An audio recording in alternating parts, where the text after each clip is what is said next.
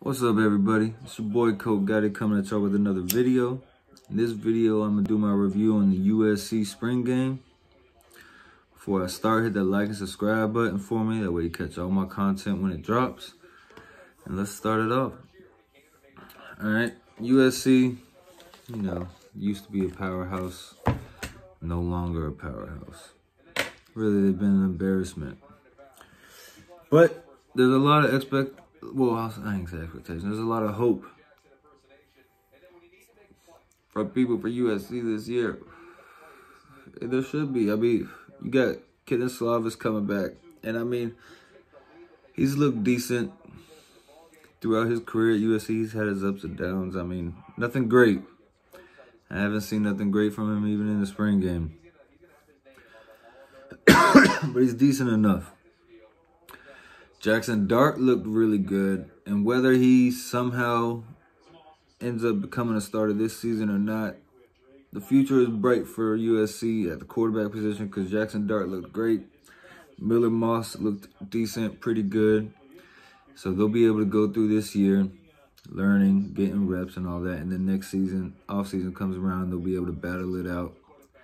Right now, of course, I say the edge goes to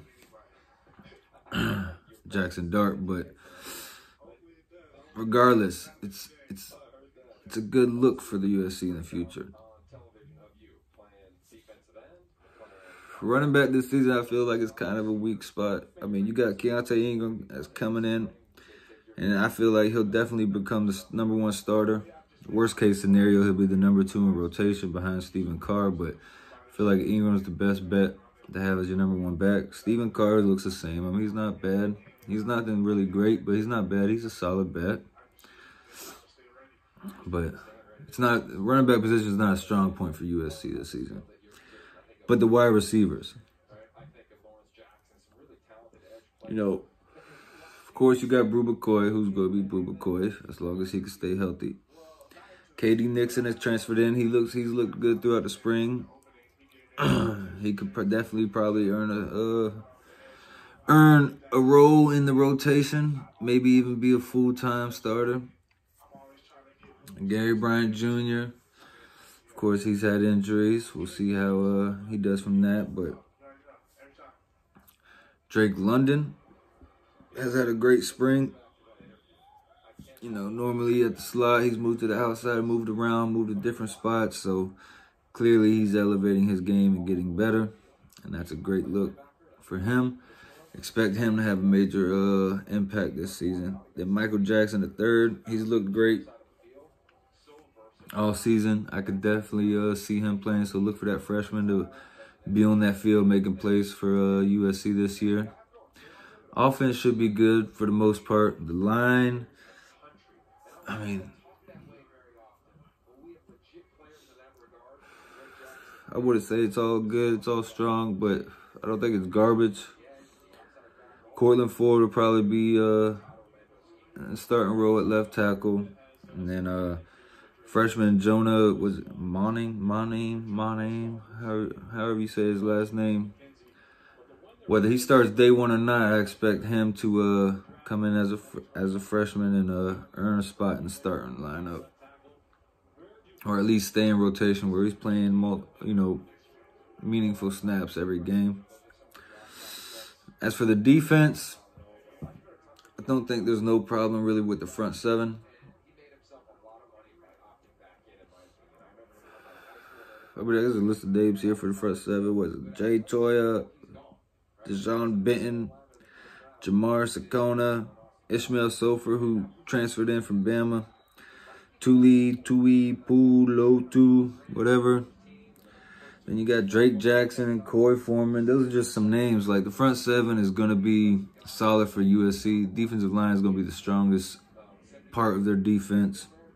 Secondary is where the question marks are at.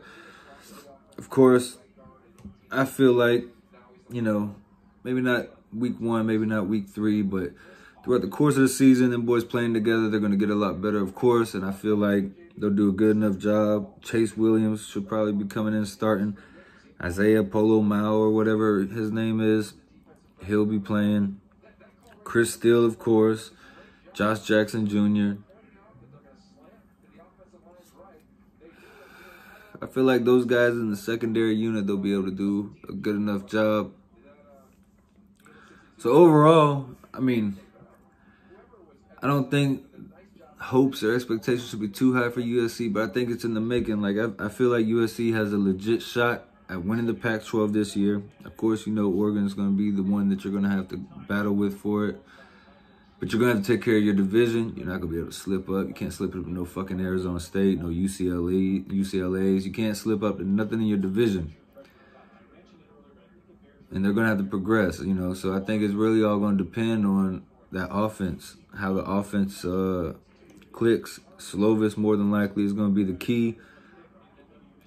I don't know if I'd say that he'll be able to make it happen to win the Pac-12, but they got the talent. They got the roster. All they got to do now is just put it together. But y'all make sure y'all hit my like and subscribe button. That way you catch my content. I got a few more spring game videos to do. And then it's back to prediction videos. And I'm also going to do a video on playoff expansion. How much you should expand it, if you should expand it, why you should, why you shouldn't. And I'm thinking about doing a fan video for do stars matter? 5-star, 4-star, 3-star, 2-star, 1-star, no star. Do they matter? But make sure you hit the like, subscribe button. It's your boy Coach Gotti, and I'm out.